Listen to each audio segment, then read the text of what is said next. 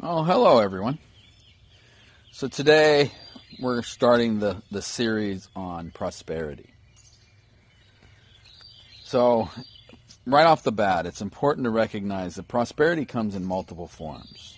There's monetary prosperity, there's health prosperity, there's wealth, which is general abundance of everything, right? So when we're doing prosperity work, we either A, have to be really specific about what kind of prosperity we want, or B, we probably have to be open-minded enough to recognize that the universe may give us prosperity in a different way than what we think we need.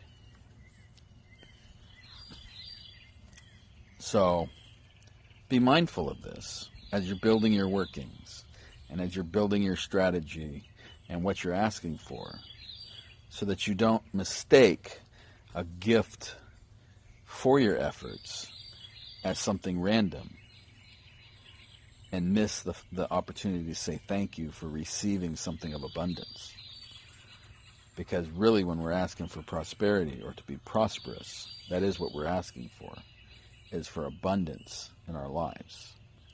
We'll see you next week. I'm hoping you're enjoying this. Goodbye.